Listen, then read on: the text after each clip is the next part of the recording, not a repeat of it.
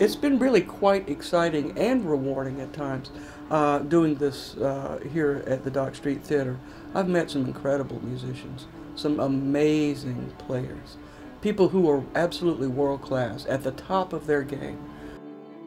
ETV Radio has been supporting Spoleto Festival here since the very beginning. It allows us to put some interesting and groundbreaking music many times on the radio and as an ETV radio production, which is pretty cool when you think about it. I mean, we're doing this. It's not like it's coming from Boston or San Francisco or somewhere else, although the musicians are mostly from New York and worldwide, and these are world-class people that are playing these concerts. But we're doing it, which is kind of cool. Not just putting money towards the production, we're actually doing the production. I think the primary role of radio is to introduce the public to things and experiences and music and things that they wouldn't have the opportunity to get to ordinarily. So that's why I feel like what we're doing here is as much a service as anything else, because we're serving the people of South Carolina, giving them the opportunity to hear things and experience things, at least through radio, through their ears, that they wouldn't have the opportunity to get to ordinarily.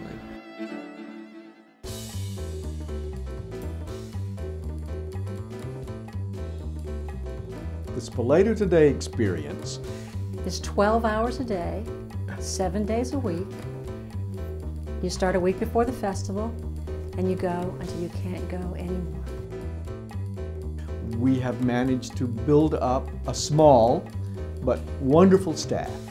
And Jeanette is the co-host, and I'm the talking head sometimes because I talk too much. And so we're very lucky that we do a lot of hard work, but it's shared between a lot of people who have a common goal in mind, and we all have a great time doing it. I hope the shows reflect some of that pleasure we take. Are you saying you don't work as hard as me? Well, it is really great to have some colleagues to spread the work around, and it really increases and raises the quality of the show, I think. I love the opportunity to see what made the art happen, what somebody's background is, what their childhood was, why they did what they're doing, and to me that makes seeing the performance so much richer. And we get the opportunity to talk to some of the people behind the scenes in the Spoleto Festival. They may not be visible. You may never see many of them, but without them, the festival wouldn't take place. And then we get to talk to people like Mayor Riley. We get to talk to Nigel Redden, who is the head of Spoleto Festival USA. We get to talk to Scott Watson, who runs the Charleston Office of Cultural Affairs. So we get a chance to see where all the seams of the festival get put together. What makes it look so easy on the outside results from the work of a lot of people. We have a handful of arts management students who help us with the production. They take the Maymester course and end up scheduling our interviews, doing some of the background research, and engineering our recordings. I think it's a really nice partnership between ETV Radio and the College of Charleston that enables great training for the students and enables us to keep our costs down in production. ETV reaches listeners in 3 states, and a lot of those people will never come to the Spoleto Festival.